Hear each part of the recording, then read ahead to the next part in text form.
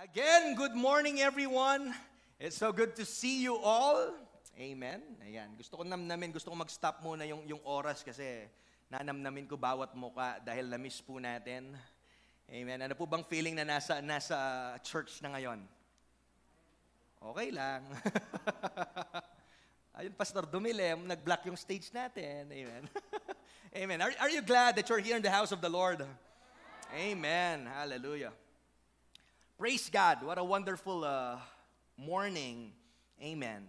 Let's go to the Word of God. Amen. The church must gather. Alam po natin that we are living in an uncertain season, a season of change sa ating pong lahat. Tama po ba? At ibang-iba po yung kinagagalawan natin ngayon compared 8 months ago. Nagbago po paano tayo magtrabaho, nagbago paano yung pag-aaral, even yung relationship, no? Nagbago po yung mga personal habits natin and routines, nag-adjust po yan, and even how we do church. The church has changed. Tama po ba? Kung paano natin ito ginagawa, paano natin ito nakasanayan. But amidst all of this po, I am thankful that our God, who is stable, has never changed. Yung Diyos na sinasamba natin ay hindi po nagbago. He is the same yesterday, today, and forever. And as I always say, no, lagi ko po itong sinasabi sa ating pamilya dito sa The Rock City Church, no, though nagbago po, napuwersa tayo doon sa bagong way kung paano natin gawin yung church, I know for sure that God's church will thrive. Kung paano po, na even before, mga panahon pa po ni Herod, no, na napapersecute yung church, amen, even sa panahon po ng mga apostles, and thousands of years later, buhay pa rin yung church, nakatayo pa rin ang church, at totoo yung pangako ng Panginoon, that upon this rock, I will build my church, and the gates of hell will not prevail. No wonder nandito pa rin po tayo. And kahit ano pa pong dumaan na pandemic or ano pa pong bigat na krisis yung pagdadaanan natin, believe me, yung word po at promise ng Panginoon mananatili pong matatag.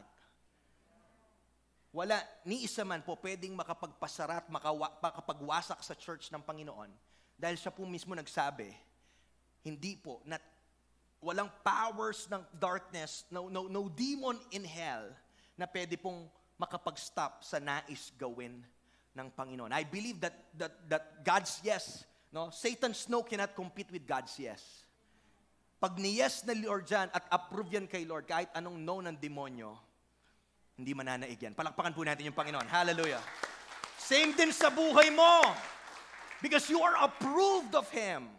No one can reject you. Wala. Amen po ba? So kahit ano pong klaseng pagdaanan natin, mananatili pong nakatayo ang iglesia ng Panginoon. And nakita po natin for the past 8 months, talagang nagbago po lahat. Binawalan tayo magkasama-sama, puro online. Tama po ba? At sabi ko nga po, napersa din po tayong aralin natin yung pag-stream online. No, and for the past months po, lahat po ng gatherings natin naging online from our Sunday worship experience, nandiyan yung midweek. Praise God, sa panahon din po ng pandemic, doon tayo nakapag-establish po ng everyday online prayer. Come on, palakpakan po natin yung Panginoon. Amen. So makikita po natin, matindi rin po yung naging blessing at epekto nito sa atin. No? So balance din po. Yung kala ng kaaway, that He meant for bad sa atin, kayang i-turn around ng Panginoon for good. Tama po ba? So sa lahat po ng mga bagay na ito, na naranasan natin, lahat virtual, gusto ko pong i-address yung command ng Bible, yung sinasabi niya, not neglecting the habit of meeting together. Alam ko po medyo, baka isipin niyo, parang medyo paulit-ulit yung word natin, parang may pagkakahawig, yes po. And magsisiris na sana ako ng Pampasko ngayon, kaso, because this is our first gathering in person No, I believe nais ng Panginoon, alam nyo, yung design po ni Lord that when we come together sa church, dapat po lalabas tayong napapalakas tayo. Yung pananampalataya natin tumitibay lalo. Ito po yung purpose ni Lord. And we need to hear the Word of God over and over and over again. Faith comes by hearing and hearing the Word of God. Amen. So paano natin na-address yung sinasabi ng Bible not to forsake the habit of meeting together, not to forsake the assembly. Maybe yung iba nagtatanong, Pastor, kung ganon, sapat ba yung online? Huwag po kayo ma-feel bad yung mga nanonood online. Amen. Or importante po ba that we would gather physically together? Unang-una po, I want you to understand yung pinaka-foundation po, no, review lang po to, alam na natin. Yung pinaka-foundation po, no, ng church gathering, we know that the Greek word for church is ecclesia, no? For some, alam nyo na po to, maybe there are some viewers watching right now, no? Na yung word po na church ay galing po sa word na ecclesia, which means called out or called out once. Or most commonly, sa madaling salita, it is any assembly. Amen. Can you say that with me? Assembly. So from there, pwede po nating sabihin that a local church is an assembly. Sino po dito alam niyo yung word na assembly? To assemble. When you say assembly, yung meaning po nito is a group of people gathered together. Can you say that with me? Together. Woo. Come on, gathered together in one place for a common purpose. Ang ganda po ng meaning ng assembly. Again, it's a group of people gathered together in one place for a common purpose. So yung church po, kung titingnan natin, the church is not the gathering alone, but I believe the church must gather. Hello? Yung church daw po ay hindi lang yung pagkakatipon, pero yung church ay dapat na nagkakatipon. At ang church po is not the only, the church is not only the church when it assembles. Hindi lang po yung church pag tayo po'y nagkakasama, but I believe God's people must assemble. Are we getting this? God's people must gather, God's people must assemble. Kung aatras po tayo sa verse na binasa natin in verse 22 to 24 ng Hebrews 10, sabi po dyan, let us come near to God with a sincere heart and a sure faith. Because we have been made free from a guilty conscience, and our bodies have been washed with pure water. Verse 23, sabi po dito, let us hold firmly to the hope that we have confessed, because we can trust God to do what He promised. Amen. And lastly, verse 24, let us think about each other and help each other to show love and do good deeds. Dito po dito lang po sa verse na ito, gusto ko pong ipakita yung tatlong bagay, three things that mark the importance of church gathering together. Tatlong marka po na makikita po natin, dyan lang po sa verse 22 to 24, no? Number one is this, when we assemble, pag po tayo nagkakatipon, we encourage each other to come near to God with a sincere heart and a sure faith. Again, no? Unang marka po dyan, makikita natin, pag tayo po'y nagkakatipon, ay there's this sense, sabi nga po natin last Sunday, yung stirring up, nasi-stir up po tayo. Ngayon po, no, we encourage each other to come near to God with a sincere heart and a sure faith. Ito lang pong pagpunta nyo dito ay pagpapakita po na hinahabol nyo talaga ang Panginoon. Yung pagpunta nyo po dito ay pagpapakita po that you really want to draw near to God. Yes, we can come near to Him anywhere, anytime. Amen.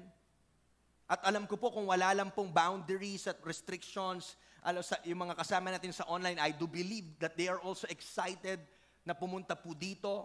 Amen. At alam niyo po, pag tumaas po yung volume ng mga nagpapa-reserve, wag po kayong mag-alala kasi po pwede tayong magbukas ng panibagong service. Good news po ba yon? Hallelujah. Hindi pala kayo. Yun yung kausap ko, mga online. Amen? Pag tumaas mo yung volume ng mga nagpapareserve natin at pinaparandam nyo sa amin, Pastor, I get it. No wonder po, no? Hindi po magdadalawang isip ang ating leadership na magbukas ng panibago.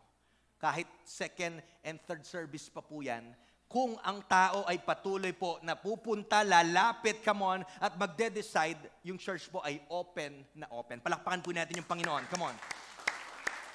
So we encourage each other to come near to God with a sincere heart and sure faith. Second po, makikita natin sa verse na yan that when we assemble, when we come together, we reassure each other to stay strong in our faith during difficult seasons. Ayan po yung maganda pag tayo po yung nagkakatipon, nagkakasama. Sino po naniniwala that we are better together? And minsan yung simply, yung pagkakasama natin dito, simpleng nod, simpleng ngiti, nakakapagbigay ng sobrang encouragement, at alam mo yun, parang nai-imply mo, nare-reassure mo yung kasama mo, na kahit anong mangyari, you are pushing your friends, your squads to stay strong in faith kahit anong mangyari. Alam niyo po, bakit ako na-encourage na makita kayo ngayon? Alam ko po, for the past 8 months, marami kayo napagdaanan. May mabigat, hindi natin alam. No? Kung pwede lang po, magugulat kayo dahil sa squad lang namin, 3 yung mga baby namin ngayon. Nag-pandemic lang, may baby na. Praise God! Baka next year talaga, lumalakad na. Hallelujah! Yung makita ko lang kayo, alam mo, ang sarap po ng feeling na sinasabi nyo, na yung pagiging present nyo ngayon, ay Pastor, kahit anong pinagdaanan ko, na-encourage natin yung bawat isa na magpatuloy pa rin tayo because we believe that God is good sa ating mga buhay. Marami po ngayon na-discourage, pero yung presence nyo ngayon, nagbibigay ng malaking encouragement sa akin. At sa katabi mo. Tinan mo yung katabi, sabihin mo, wow! Nakakalakas ng loob. Simply being here. Wala ka pa sinasabi niya na. Wala ka pang ginagawa niya na. Presence mo pa lang, nakaka-encourage na.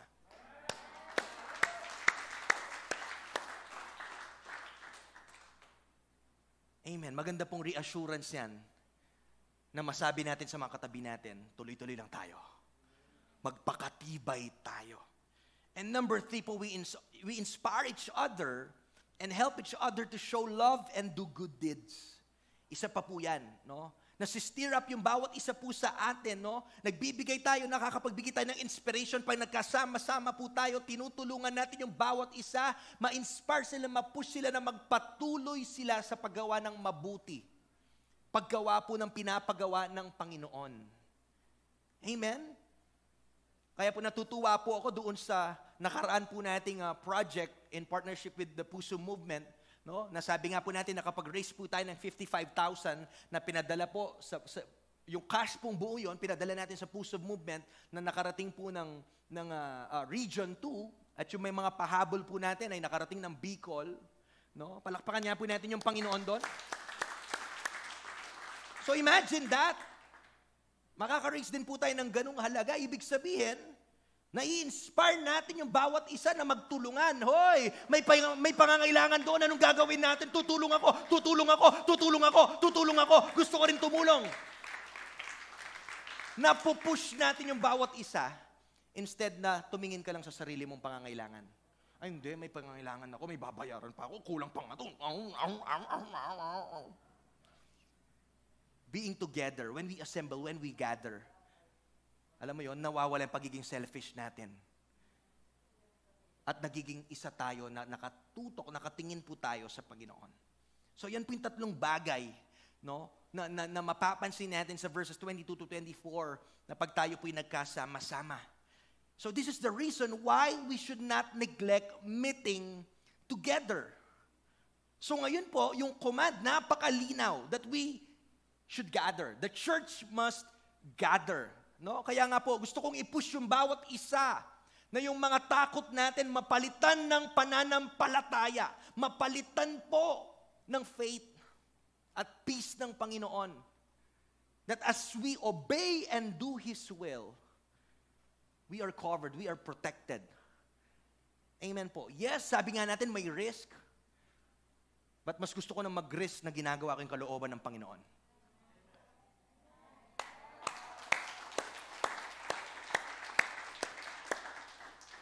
Sa lahat ng risk, yun yung masarap na risk. That you know it's worth risking for. Gusto ko pong i-commend yung bawat isa sa katapangan nyo na lumabas at maparito. Naghintay nga ako doon sa gate, akala ko may mga naka-PPE pa pero wala naman pala. Hallelujah. Palakpakan niya po natin, Panginoon. God is good. Come on, hallelujah. Amen. Again, not unthinkingly, may caution with wisdom at nananalangin po tayo. Amen. So ngayon po clear na sinasabi ng Bible na mag-gather po tayo. Ngayon po yung tanong is, Pastor, how about, can we assemble virtually?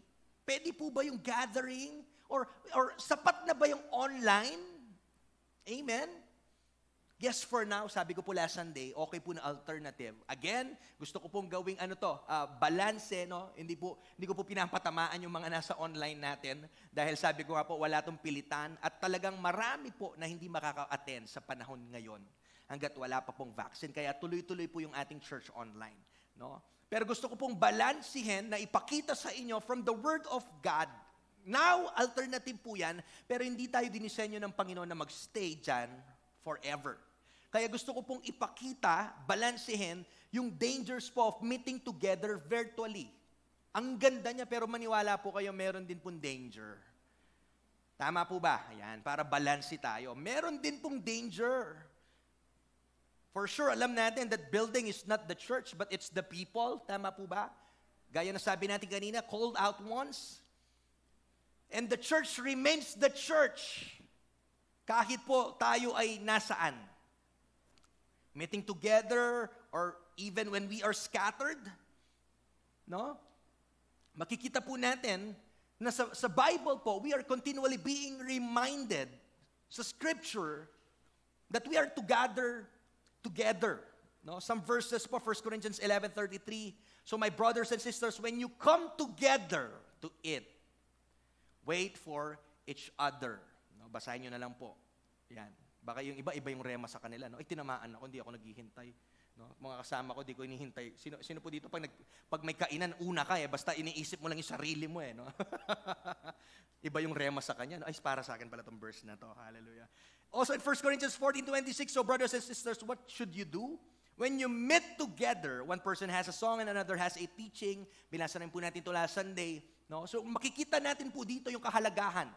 No? Ina-affirm ng Bible yung pagsasama-sama, no? Yung pagkikita-kita ng mga hinirang ng Panginoon, tinawag ng Panginoon.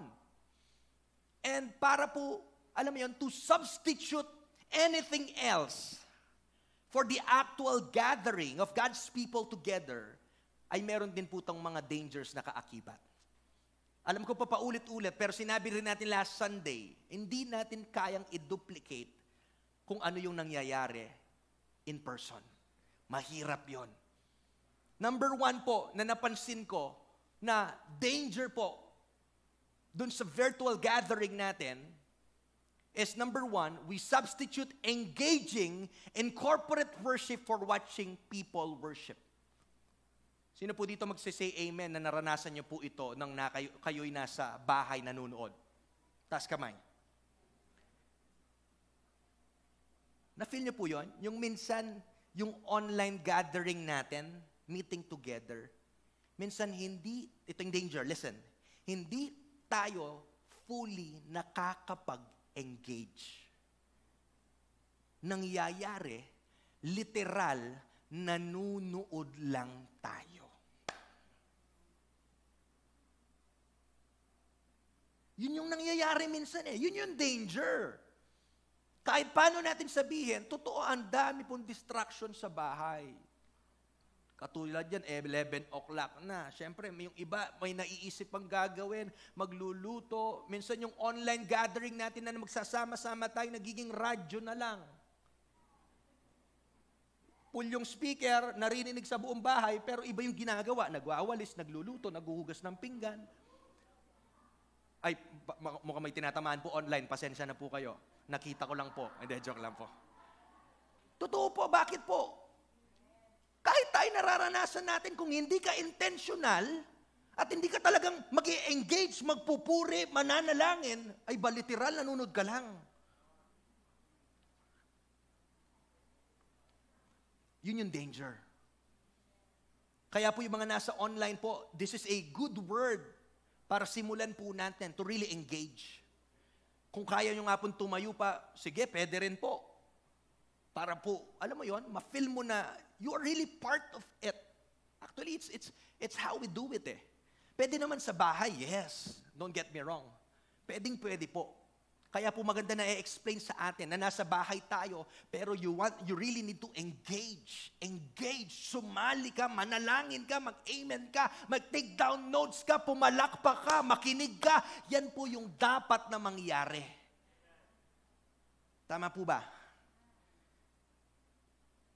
We can worship, yes, kung tayo po'y mag-isa lamang. But there's this powerful synergy when we worship alongside with other worshipers. Iba po yung feeling pag tayo nagwo-worship na may katabi kang nagwo-worship. Tingnan mo yung katabi mo. Sa tingin mo, anong impluensyang mabibigay sa'yo niyan? Pag sinabi kong impluensya, alam mo, nakakahawa kasi yung katabi mo talagang fired up na gustong pumalakpak, gusto mag-amen, nakakahawa yon.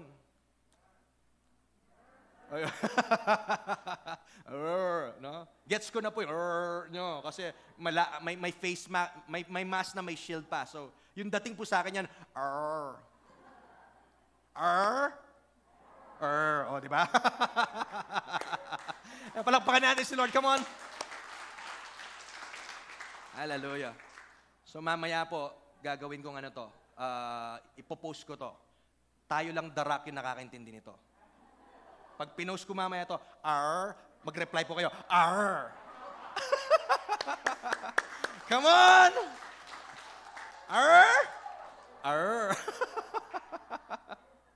Ayan po. Sino po naniniwala? Hindi po boring yung church. Hallelujah. Come on. Ayan. Yung nanonood po online, you can type it in the chat. Grabe. Amen. But still, we are enjoying yung presence po ng Panginoon. Amen? At pag nagkasama-sama po tayo dito, na nagpupuri at nag-engage, alam niyo po yun, parang, alam niyo, this is a little taste of heaven. Gaya po ng sinasabi ng Revelation 5:11-12, Then I looked and I heard the voices of many angels around the throne and the living creatures and the elders, come on, and the number of them was myriads of myriads and thousands of thousands. Alam niyo po to, yung ginagawa natin, practice na to sa langit. Kaya kung dito pa lang, nabobore ka na sa pag-worship, kapatid, mag-isip-isip ka kung langit nga yung gusto mo. Doon 24/7 nagpupuri kay Lord. Amen? Ano pa po sabi dito? Saying with a loud voice, Worthy is the Lamb that was slaughtered to receive power, wealth, wisdom, might, honor, glory, and blessing. Akala po natin itong ginagawa natin, walang kwenta to, yung pag-church, wala akong oras dyan, kapatid. What we're doing now, meron pong impacto to eternity. Palakpakan mo yung Panginoon. Yung church, nire-ready ka niya for eternity. Kaya huwag mo sabihin, walang kwenta to, pag may oras na lang ako, kapatid. This is the best time na ma-train po tayo para po sa malapit ng pagdating ng Panginoon. Malapit na po dumating si Lord. Ito yung best time na magkasama-sama na tayo frequently. Mag-encourage, manalangin, magpalakasan kasi hindi mo alam kailan darating si Lord. At dapat po ready tayo. Amen. That's number one. Second po na danger is we miss the encouragement and accountability to draw near, to stay faithful and love others. Amen. We miss that encouragement. Yung accountability pag tayo po, yung magkakasama. Pwede naman magawa yan sa online eh. Siguro po sa inyo, meron na po kayo nakausap na tinawagan kayo via messenger, online, counseling, praying over the phone, no? Pero, iba po. Yung alam mo yon na yung talagang nakikita mo siya sa muka. May narinig nga po akong isang kaibigan na sabi niya, minsan, ang hirap na, alam mo yon, pag nakikipag-usap siya, mas gusto niyang naririnig yung tono ng kausap niya over the phone kaysa po sa chat. Kasi sa chat walang feelings eh. Tama? Mas maganda yung, alam mo yon, naririnig mo bawat sinasabi niya. Kasi dun sa tono niya, malalaman mo kung ano yung laman ng puso niya. Tama po ba? Nafi-feel mo yun eh. Nararamdaman mo yun. No? And dahil po may mga panahon na nahihinder po tayo sa pag-gather together dahil po sa krisis na ito. No? Kaya may time na naging epekto po nito sa atin, may mga matinding, seryosong dulot ito sa atin emotionally. Kasi dinisenyo talaga tayo ni Lord. Kaya nga social people eh. Nakikipag-socialize ka, nag-grow yung isang tao sa pakikipag-socialize niya.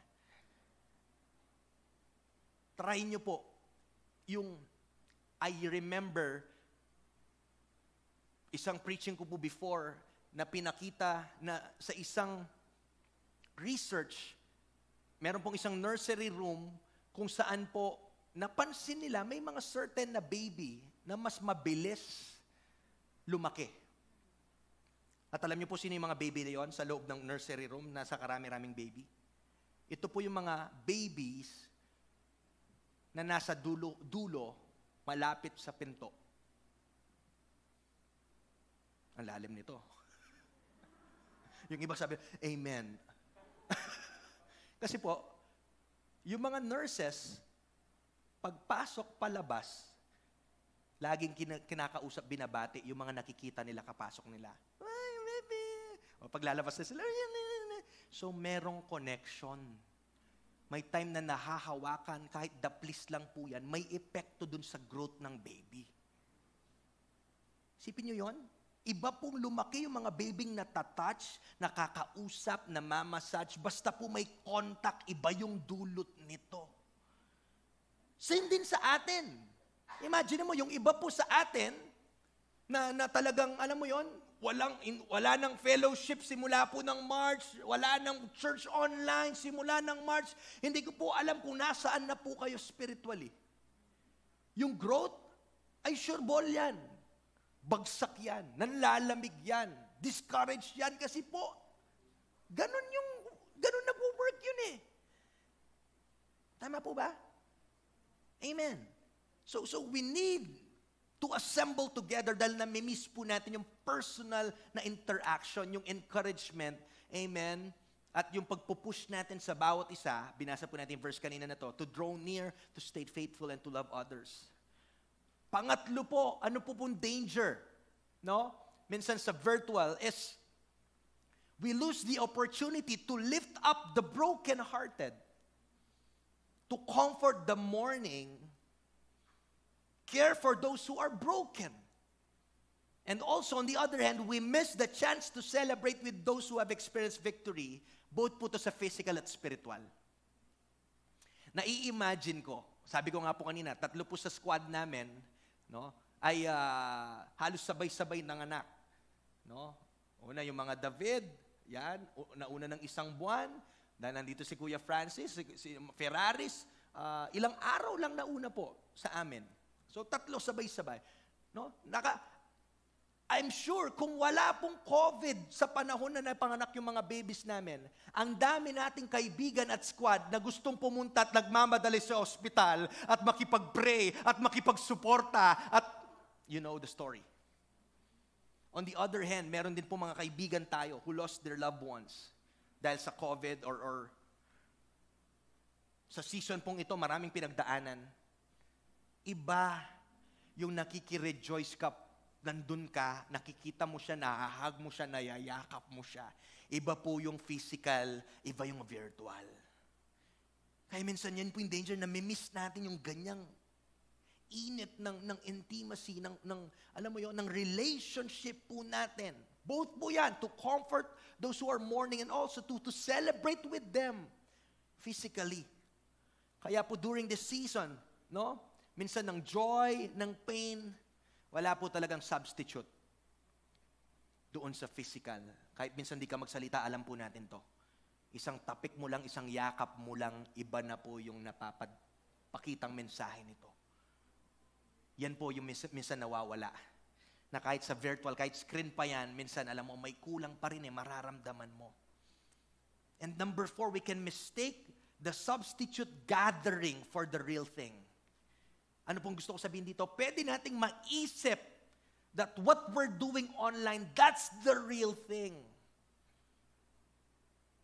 Sabi ko nga po, for the past 8 months, no, naka-live stream po tayo, puro online.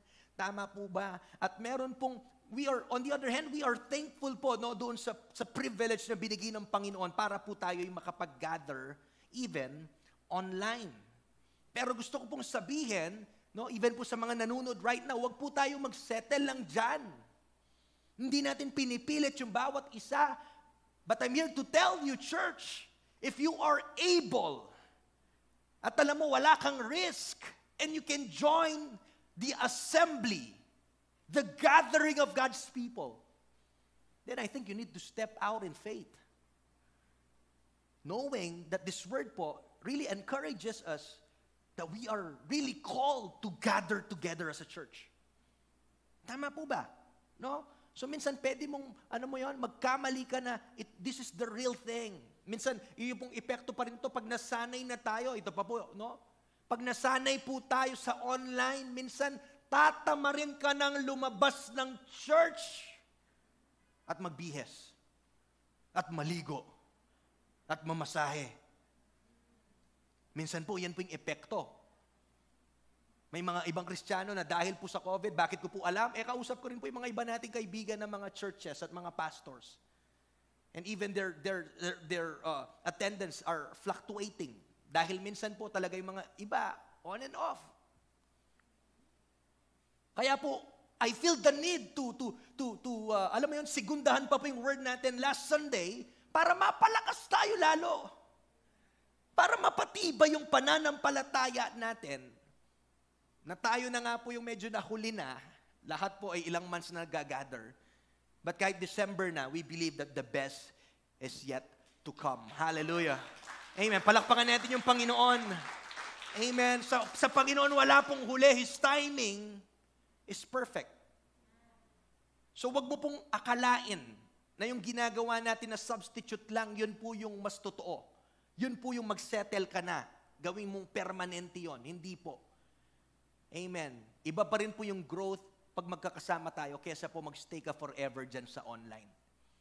Amen po ba? Mahal ko po kayo pong mga nanonood sa online. Hindi ko po kayo pinapatamaan. Amen. Hallelujah. Gising pa po ba tayo?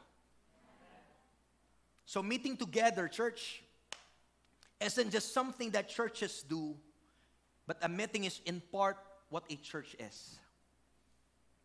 Yung pagkakasama-sama po natin, the meeting together, the assembly, hindi po ito yung alam mo yon, programa lang po ng church. This is who we are. We are called to gather. We are called to assemble. At niligtas po tayo ng Panginoon individually para po maging isang corporate assembly. Alam niyo po, iba po yung epekto nito. Pag napapakita natin, meron yung mensahe po na tayo po'y nagkakasama-sama, ay meron po tayong mensaheng pinapaabot even po sa mundo sa labas.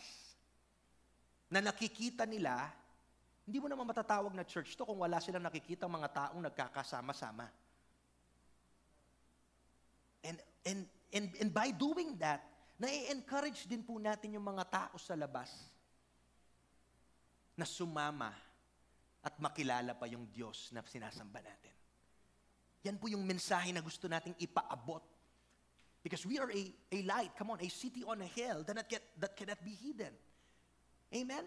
Yung ginagawa po natin to is for the glory of God. We're making God famous. May mensahe tayong gustong ipakita that we can still gather. Amen?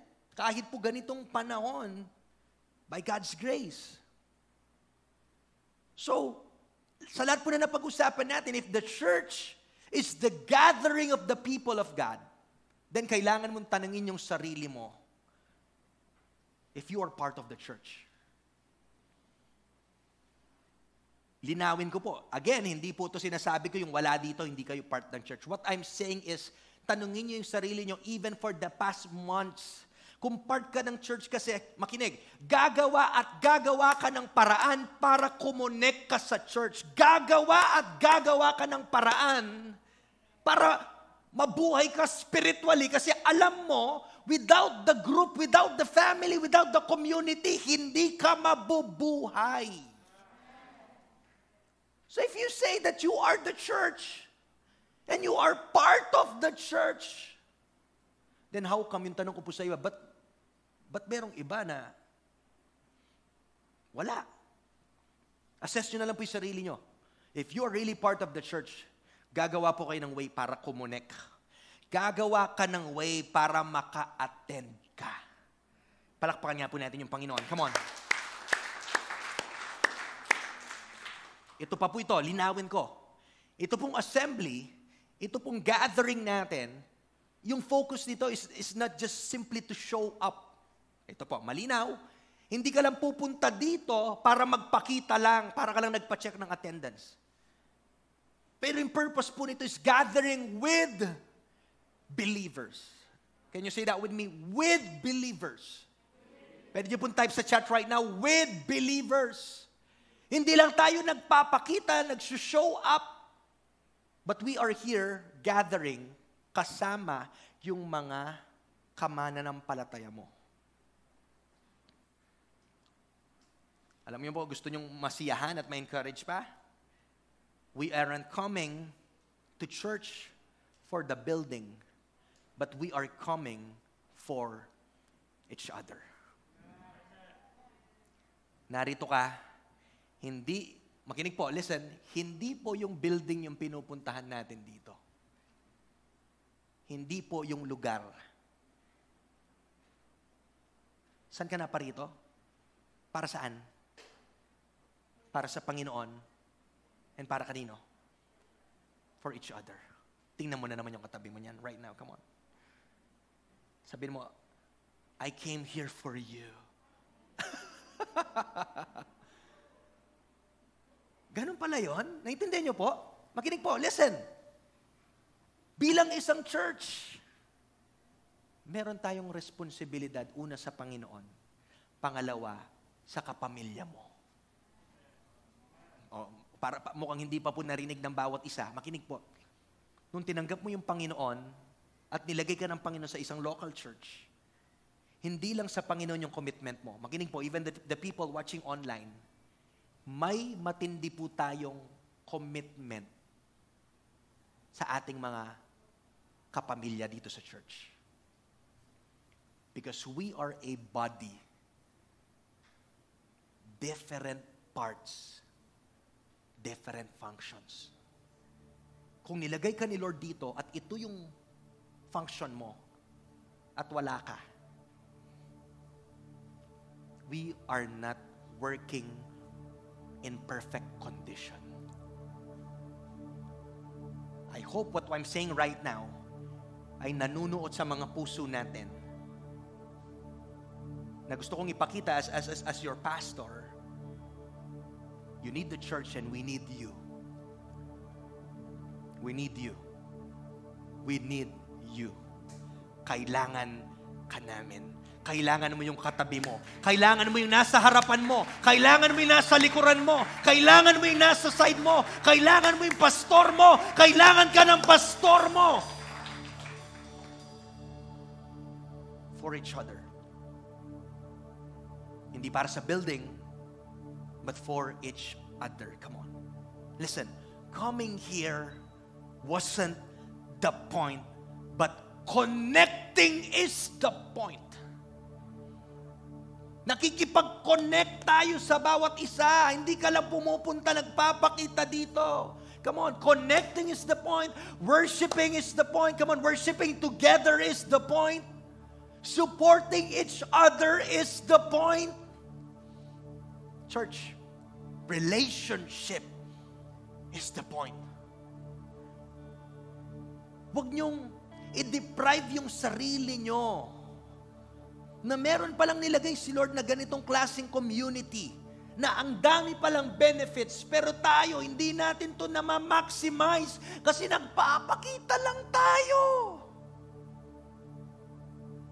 Hindi kinreate ni Lord yung church para ikaw ay maging parang nobody lang na papasok dyan, uupo, wala kang kausap, para kang sino, uuwi na. Hindi yan yung church. Pumunta ka lang sa building pero hindi ka pumunta sa church. Kasi kung pumunta ka, nag-church ka talaga, ibig sabihin, may relationship, may interaction. Amen po ba? So the strength of the church is not found in just routines and methods and programs, but it's in Christian relationship. Come on. Gusto ko po itong pakita sa The Rock City Church na yung lakas ng church na to ay hindi programa, hindi methods or anuman pong activities, but it's in the relationship. Kaya po ngayon, as The Rock City Church, I hope and pray. Listen, lahat po, even nanonood online, my prayer is tayo po'y mag-breakthrough sa ating relationship, una sa Panginoon. Pangalawa, relationship sa kapwa natin. Makinig po. Tapusin na natin, putulin na natin yung mga panahon na parang wala tayong connection, nag-church lang tayo. Even simpleng ngiti doon sa kapatid mo, ka-church mo, hindi mo magawa, walang connection. Now is the time. Alam ko po, medyo limitado tayo ngayon, yes. Kaya nga po meron tayong mga squad na nilagay dyan para po meron tayong connection, interaction, fellowship with our co-believers. Amen po ba? So as we end po this morning, my message for everyone watching and listening po this morning, you need to gather with the church.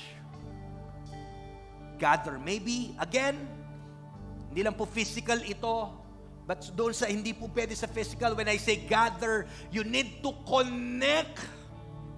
Mag-attend po tayo ng mga fellowship natin para po mapalakas po tayo. Amen po ba? I believe, church, that what we're doing right now, listen, dito po ako matatapos, yung ginagawa po natin ngayon, listen, this is a special gathering. Come on! This is not simply the church. This is a special gathering. Kaya from this day forward, I want you to see it and treat church as special.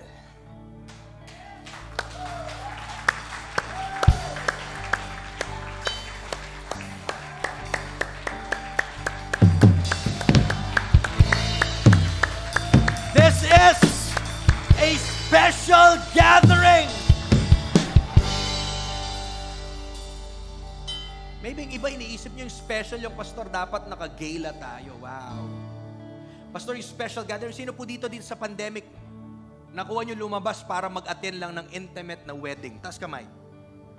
Meron po sa atin, di ba? Nakapag-attend tayo ng mga intimate na wedding, gathering.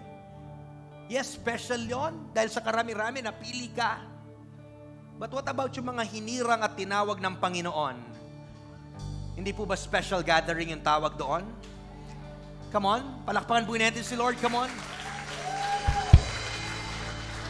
Special gathering na mga tinawag ni Lord. Nilabas niya mula sa kadiliman papuntang kaliwanagan. And listen, what makes this gathering special? It's the person. Yung presence niya at walang iba kundi yung Panginoon na present ngayon, nagkakatipon tayo. And His name is Jesus. Come on. What makes this gathering special is the special presence of God in this room right now. That when we worship, that when we pray, that when we lift our hands, come on, He is here. He is moving. Oh, Rabashakarabahande. Come on. Come on. Come on. You can stand on your feet right now. Come on.